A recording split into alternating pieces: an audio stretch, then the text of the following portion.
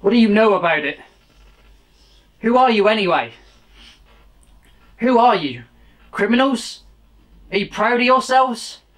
Proud of breaking safes and cheating at cards? Things you could just as well keep your fingers off? You wouldn't need to do all that if you had a proper trade or if you work. If you weren't a bunch of lazy bastards. But I can't help myself.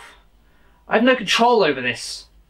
This evil thing inside me, the fire, the voices, the torment, it's there all the time.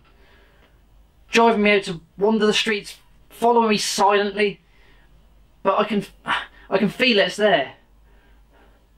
It's pursuing myself. I want to escape. I want to escape from myself, but it's impossible. I can't escape. I have to obey it.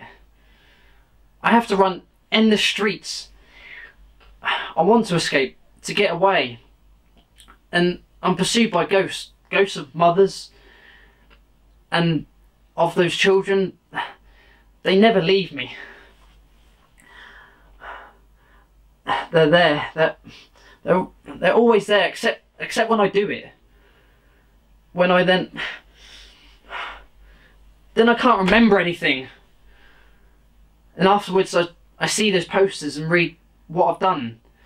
And I think, did I do that? But I can't remember anything about it, but who would believe me? Who knows what it's like to be me? How I'm forced to act. How I must, but I don't want to, but I must, but I don't want to, and then a voice screams, I can't bear to hear it. I can't go on. I can't go on.